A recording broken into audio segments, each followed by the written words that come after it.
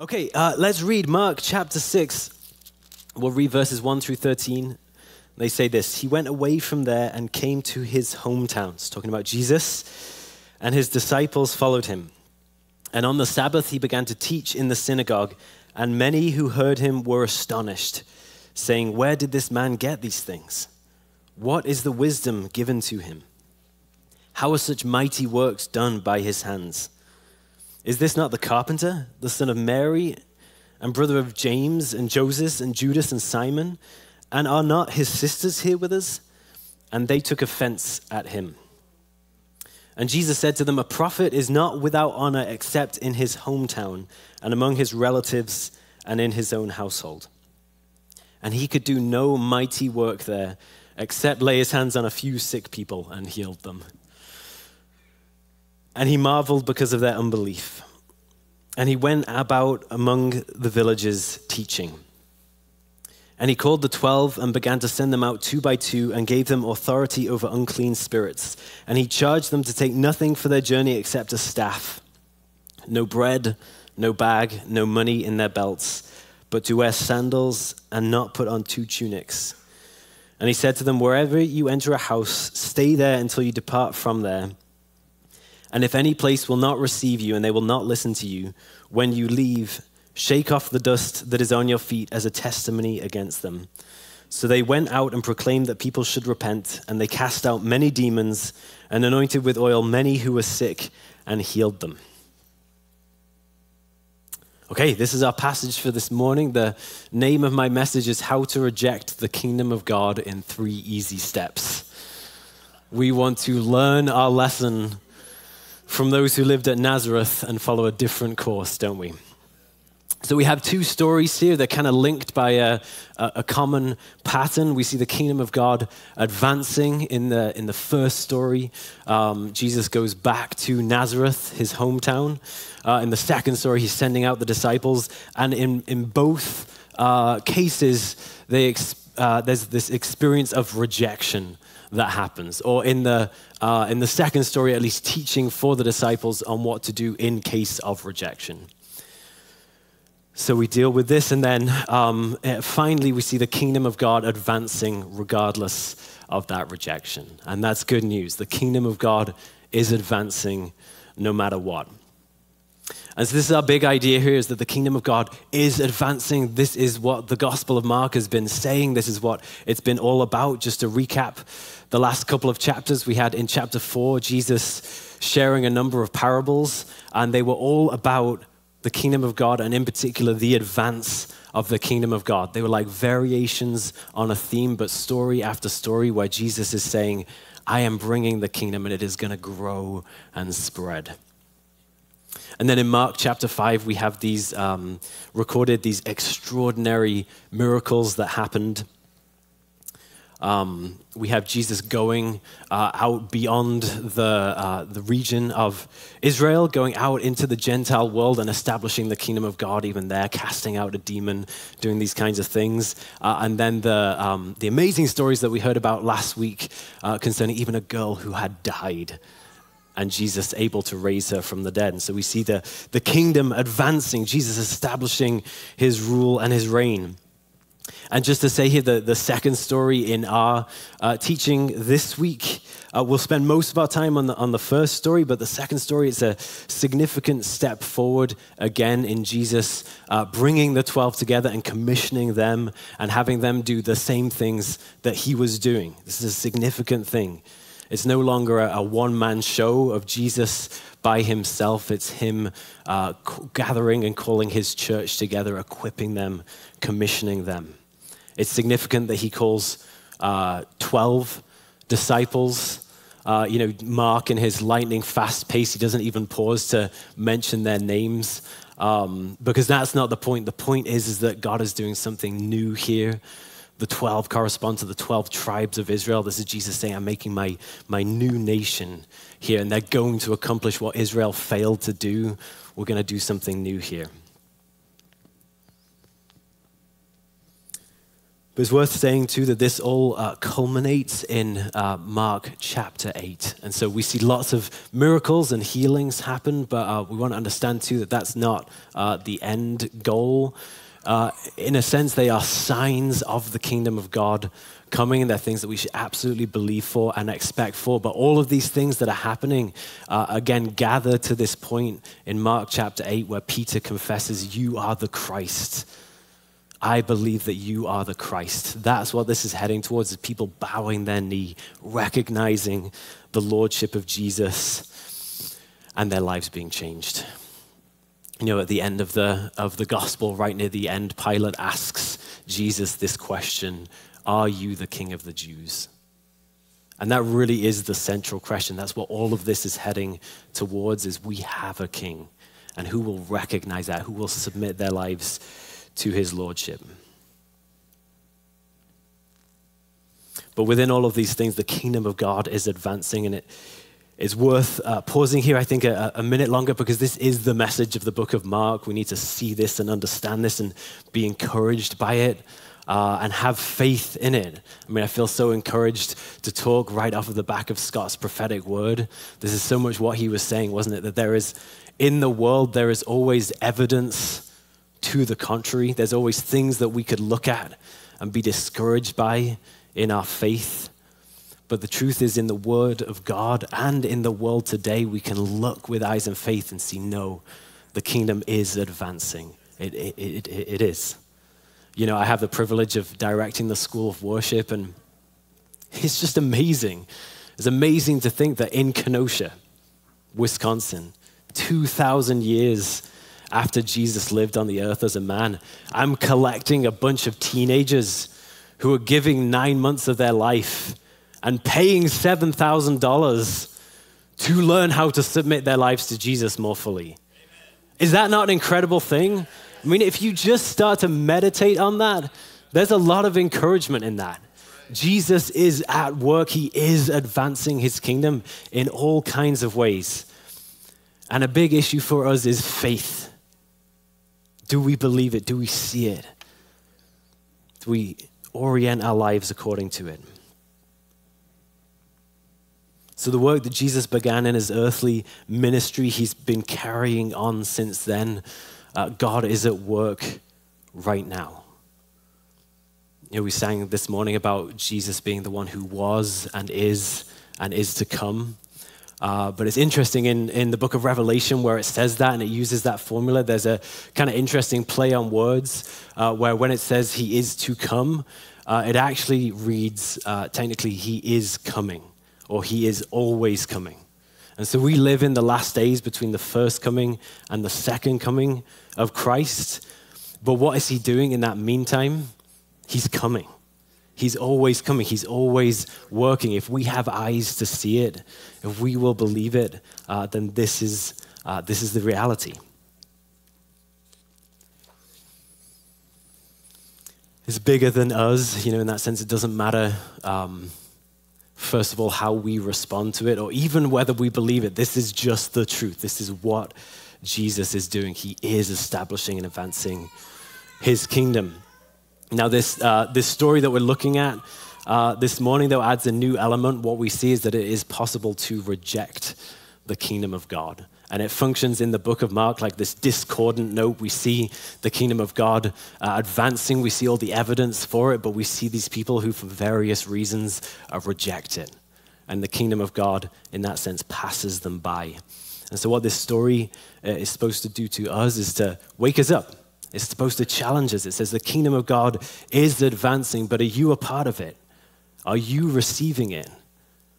Or is it passing you by?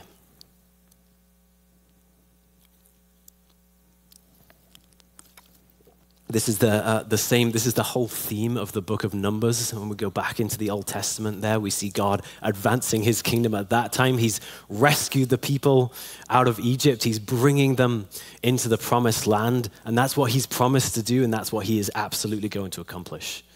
But the whole book of Numbers is about a generation who missed it. Now, there's never any question whether God is going to be successful in his plan. The only question is, Are we those who believe it, receive it by faith, and are a part of it? Or does it pass us by?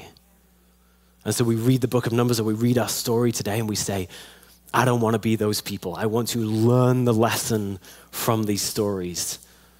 And I want to engage with everything that God is doing. In the book of Hebrews, the author there is kind of commenting on this story, and I just want to read a passage of what he says in that moment, because again, I think it's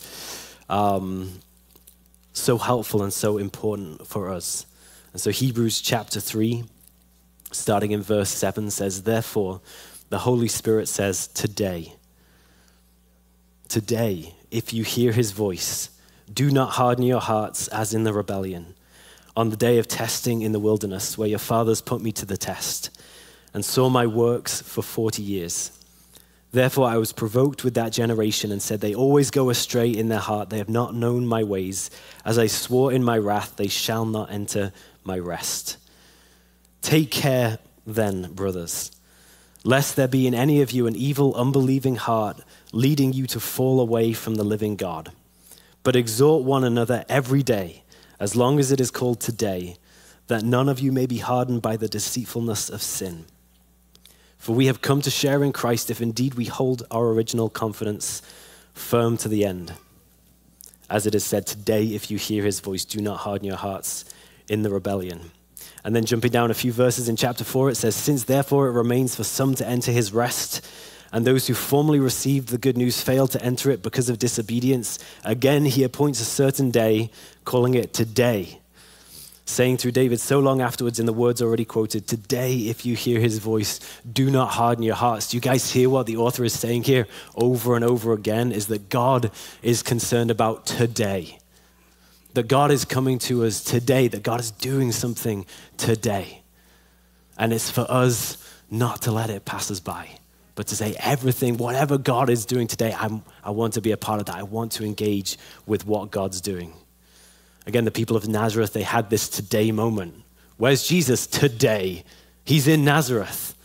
What are we going to do today? So it becomes very important for us to understand their reaction to him, what happened in their hearts, how did they miss it, so that we can learn those lessons and not make those same mistakes. Does that sound good?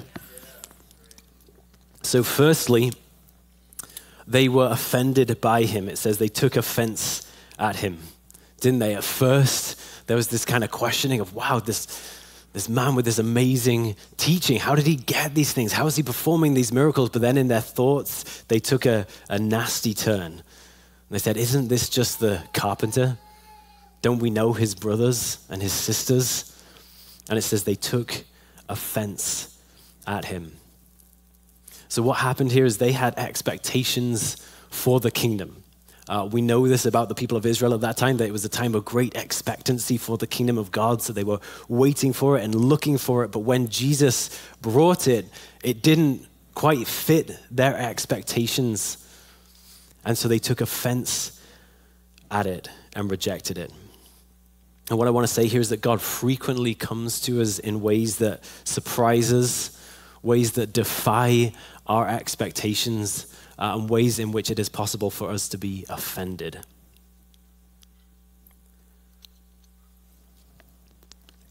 You know, God is free. He's absolutely free to do whatever he wants. He feels no pressure to conform to our expectations or what we think he should be like or what we think he should do. He's absolutely free to do what he knows is right to do. And we are frequently wrong about these things. This is something that we need to get our head around, is in our thoughts about God and again, who he is and how he should act, what he should be doing in my life or your life. Our thoughts are just often wrong.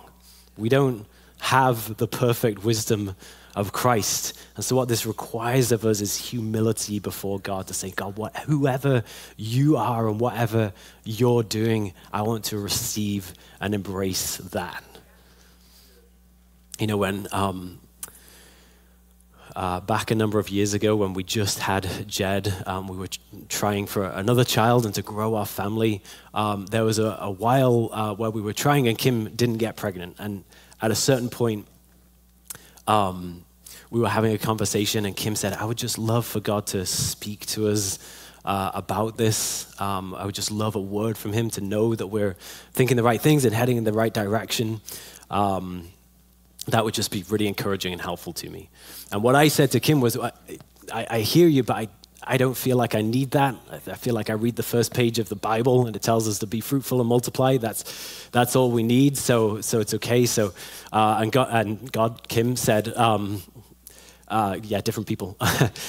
Kim said, I hear you, but still, a word would be nice. That'd be encouraging for me. And I say, well, maybe God will bring it. I don't think he will, but maybe he will. But then I said to her, Kim, even if he did bring a prophetic word, I'm sure that it wouldn't have any kind of time reference to it. Because I think we're just to trust God in the waiting. Now that conversation was on Saturday morning. The next day at church, Tracy Bloom got up and brought a prophetic word and said, God is bringing us into a season of increased fruitfulness. And as a sign of this, I believe that there are women who have been trying to get pregnant, but haven't yet, and they are going to get pregnant. And okay, there you go. Now, Tracy came up to Kim afterwards and said, listen, I just want you to know that I believe that this was specifically for you. I think you should count yourself into this word. And then a week later, she emailed Kim and said, Kim, I should have said this at first. I was kind of hesitant to do it, but I felt like God gave me a time frame for you. I believe that you're going to get pregnant within 3 months. And I kid you not, 3 months to the day from that prophetic word, Kim took a pregnancy test and called me and said, I'm pregnant. 3 months to the day. And so I said, okay, I'm going to stop speaking for God. I don't think that I know what he's going to do.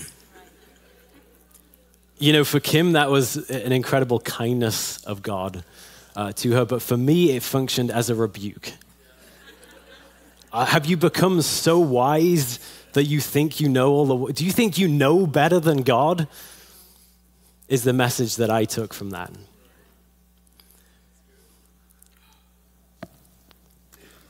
And so there's a certain humility, there's a certain approach that we take to God, which is, I am probably wrong. There's a certain approach that we take to Scripture, which is, I'm thinking wrong about something. And I might not even know what it is. But I'm going to let the word of God, I'm going to let God come to me and change me, because I don't want to be like these people of Nazareth who were offended that God didn't line up with what he wanted them to be. Again, going back to chapter 8 where Peter confesses, you are the Christ. It's fascinating because just a couple of verses after that, God is saying, get behind me, Satan. Why? Because you don't have in mind the things of God, but the things of man. And so as soon as we in earnest begin our discipleship to Christ, God is interested in reshaping our thoughts, that there's so many things in our minds that are just the thoughts of man. And Jesus is saying, I want to come to you and change you. I want you to be moldable in my hand.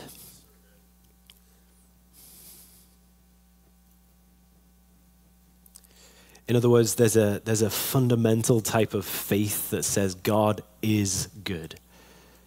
When I don't understand him, when he hasn't done what I thought he should do, he is good. And I believe it's this first kind of faith that allows us to have the second kind of great faith. I'm believing God for this. I'm believing God for that. It's underpinned by this foundation of God is good and whatever he does. It stops God becoming a cosmic candy dispenser for us. It's a good check for our hearts that my relationship to God isn't just, I want the things that I want from him, and those are my terms or those are my expectations. Saying, no, God is good and I'm submitted to him. In my moments of confusion, when I don't get it, when I don't like it, I submit to him. I receive him.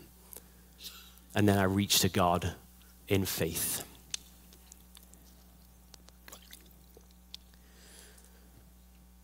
Second thing that these folk from Nazareth were offended by. This isn't my second point yet, but the second thing they were offended by was Jesus' humanity. Right? They just couldn't get their head around, we know this guy. We saw him work in carpentry for 10 years. How could this be the Messiah? How could this be the bringer of the kingdom? And they just couldn't get their heads around the fact that God had come as a human, which, fair enough, that's mind-blowing, right? But this is very important for us to understand because God, in his infinite wisdom, always works through humans. That when God was accomplishing his greatest work of salvation for the human race, how did he do it? He said, I'm going to come as a human being. I'm going to accomplish this as a human. And how is he extending his work now? It's through human beings. That's how God works. So it's not enough to believe, yes, I believe that God is at work in the world. I believe that he's doing these things. What we've got to do is, I believe that God is at work in the world through you, through that very ordinary person sitting next to me. In other words, we've got to see the body of Christ not through natural eyes anymore. This is just a collection of people in the room. We have to believe this is the body of Christ. And when we do that, I believe that we'll jump on board with what God is doing every day, every today. You know, when someone brings a prophetic word in the morning, you're thinking, oh, so-and-so, this is what so-and-so has on their mind today. Or are you thinking God himself is working through this human being? Home group. Are you thinking, this is just a group of people in the room? Or are you thinking this is a little expression of the body of Christ where he wants to work, he wants to refresh us, he wants to renew us, because that is what God is doing. In other words, God, I believe, wants to be at work in your life, and he wants to do it through ordinary people. He wants to do it through your wife or your husband or your kids or your friend. And we need to see that and embrace it, embrace what God is doing in us.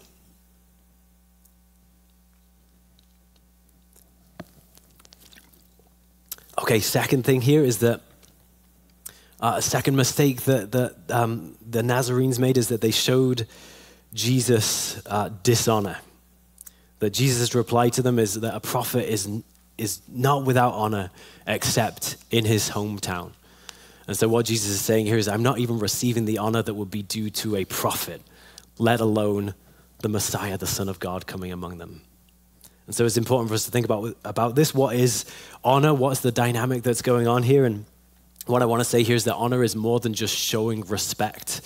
Biblically, is more than just an outward show of deference or respect, these kind of things, but the honor is an inner calculation of the value of something or the weight of something. And then it's a determination to treat that person in terms of that weight or that value that they have. To dishonor something then is to treat something with less value than it has, to treat something as ordinary or everyday when it's not. And so, for example, in the Bible, one of the 10 Commandments we know is for children to honor their parents, honor their father and mother. And again, what this is saying is more than just show them respect, but what it's saying is view their role in your life, view their voice in your life as more weighty, more valuable than any other voice, and respond to them according to that. Or in 1 Corinthians chapter 12, just to give another example here, I think this will be on the screen. This is Paul talking about the body of Christ, and he says, on the contrary, the parts of the body that seem to be weaker are indispensable. And on those parts of the body that we think less honorable, we bestow greater honor. And so this is an encouragement for us, again, not to just view people according to our natural eyes or our natural estimation, but to see within the eyes of God the value that he has placed on every member of the body of Christ, and to honor them in that way. And so when we're talking about honoring God, we're talking about a whole life that's oriented towards him. We're talking about one that's made this inner calculation and decided God is infinitely valuable, that his presence, that his words in my life, that his law is worth more, is weightier to me than anything else in life. And I want to say that we live in a light and kind of frivolous culture that tends to give value and weight to nothing. We get sucked into this pace of life that can tend to just numb us to the weightiness of God. And again, we've talked about this quite a bit, but I think this is such a plan of the enemy that he's not going to work hard to make you hate God, but if he can just get you distracted enough to see the things of God as light, as inconsequential, then I think he'll be quite happy with that. Let me give you just a little example of this. In my past, you guys know that I'm from England, and so I follow the English Soccer League, or as I call it, the English Football League, because we play it with our feet, okay? But they typically play their games on Saturday afternoon and Sunday afternoon, and because of the time difference, that is Saturday morning and Sunday morning. And so in the past, in my precious 7-minute break in between the worship and the teaching, I have been known to get out my phone and just get a quick update on the score. Not during the worship time, never during the teaching, but in that precious 7 minutes in between. And at a certain point, God convicted me on that and said, you ought not to do that.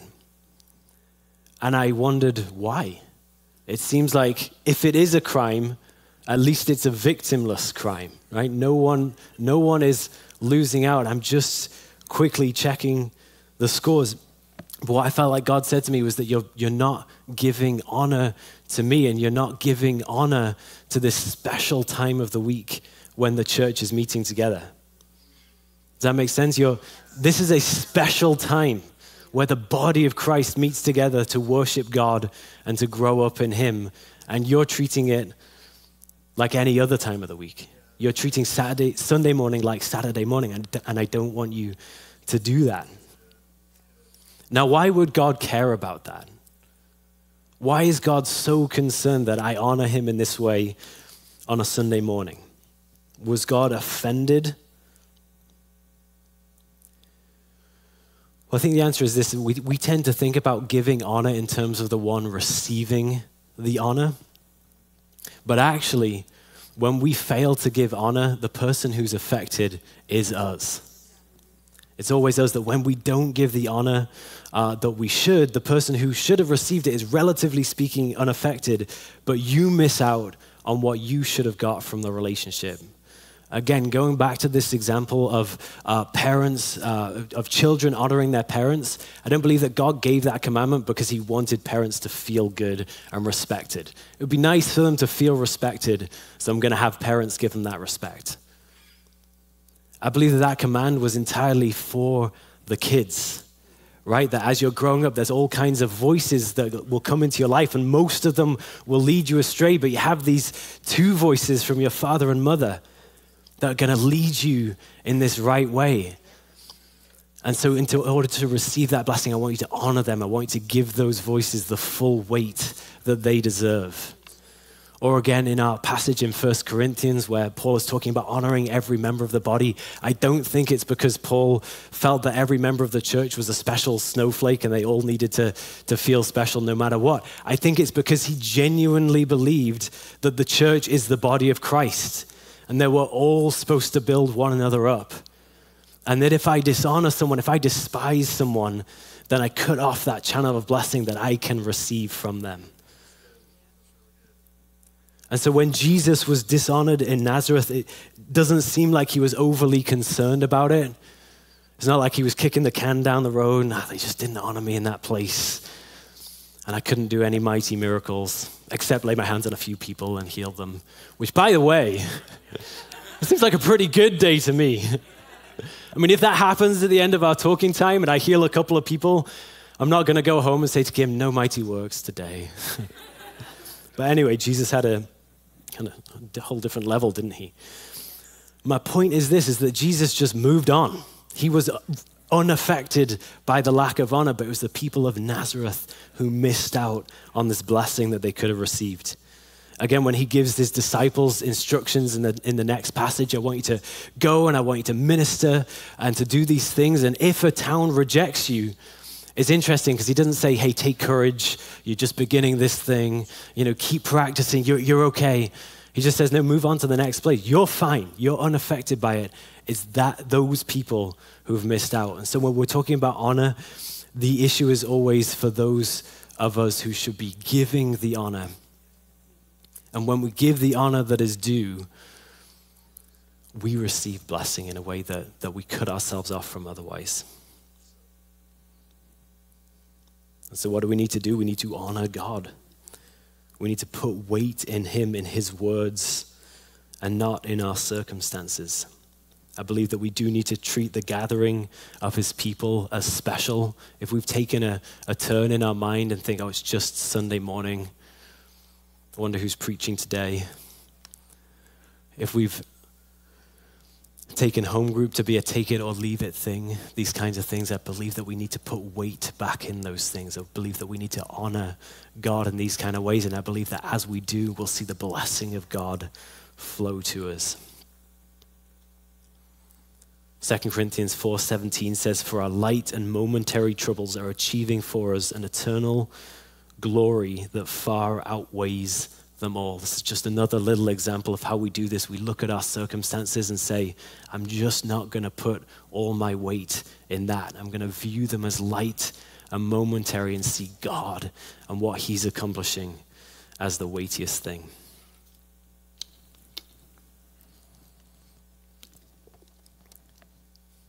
Is it 10 o'clock right now? Yeah, okay. All right, final thing then here is that they did not believe Jesus. We know this because Jesus gives us this kind of haunting statement, which is that he marveled because of their unbelief. He marveled. Now, there's been lots of marveling going on in the book of Mark so far. In fact, the last 2 or 3 stories have all ended with, and they marveled, or some kind of similar phrase.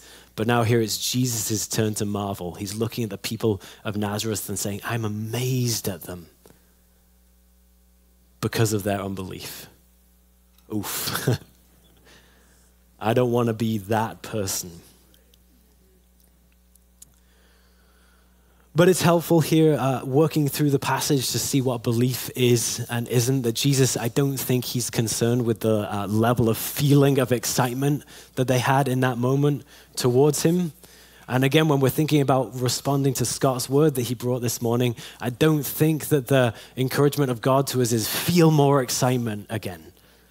I believe that this issue of faith and unbelief is wrapped up in all of the things that we've talked about up until now, that I don't take offense at God. I submit my life to him, and then I give him the honor that is due to him. And I think that when we do that, God says, wow, there's some great faith.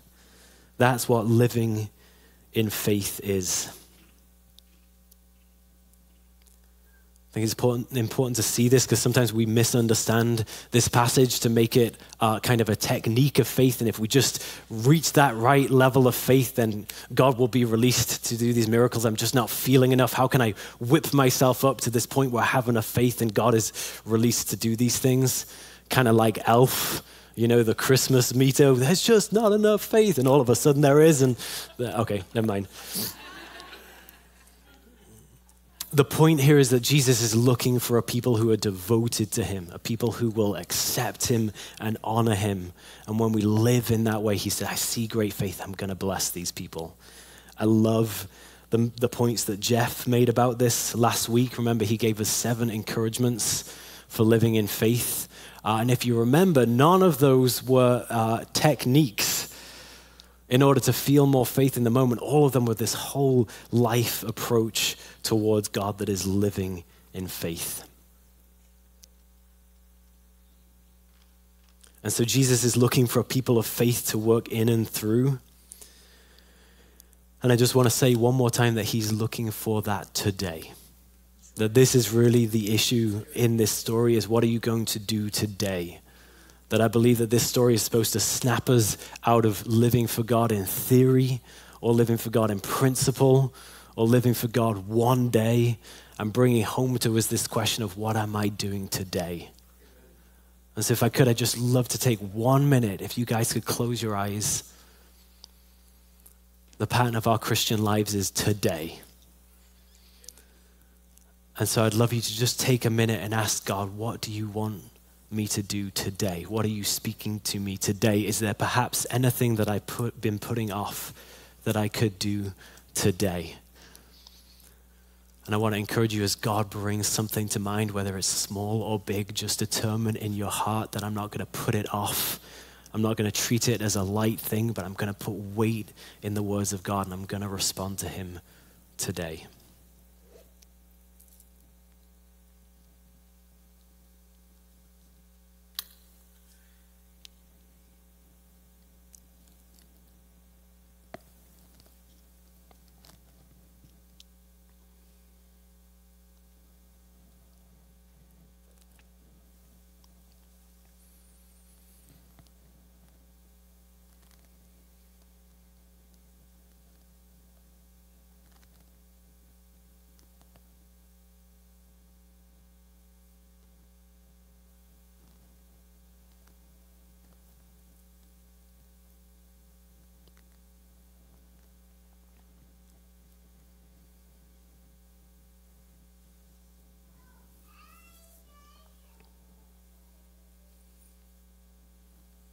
Amen.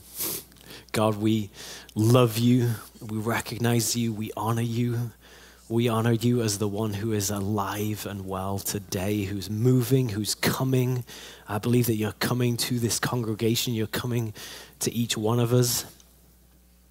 And Father, we want to be those who respond. See you respond quickly, respond well. God, we want our lives to give you all of the honor that you deserve. We want to live lives of faith and response before you. And so, Father, I pray that this word, that these scriptures would have their way in our hearts today and this week. God, that we would be molded, we would be changed, we would be matured by your word and by you coming, walking and working amongst us. Jesus Christ, we love you, we honor you. Amen.